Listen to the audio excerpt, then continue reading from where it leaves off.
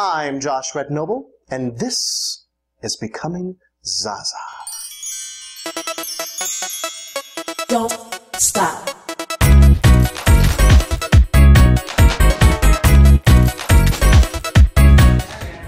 Welcome to part 2 of Becoming Zaza.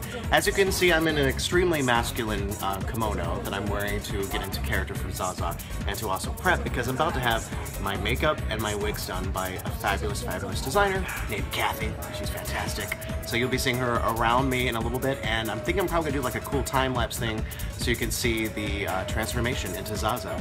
So here we go!